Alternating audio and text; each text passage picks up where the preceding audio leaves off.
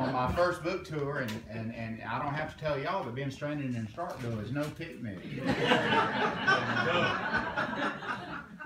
And the publicist said, when I called and said, look, I got to be in Oxford, Mississippi.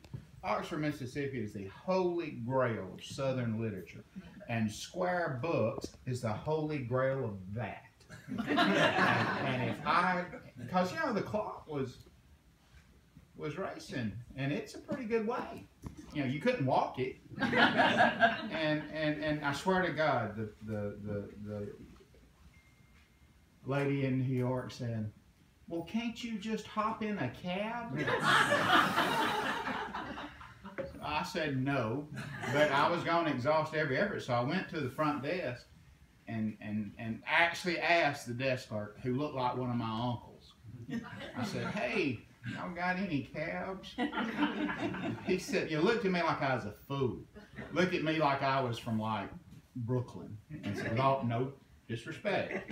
But he said, son, you're in Starkville, Mississippi. We ain't got no taxi cabs. And I made it though.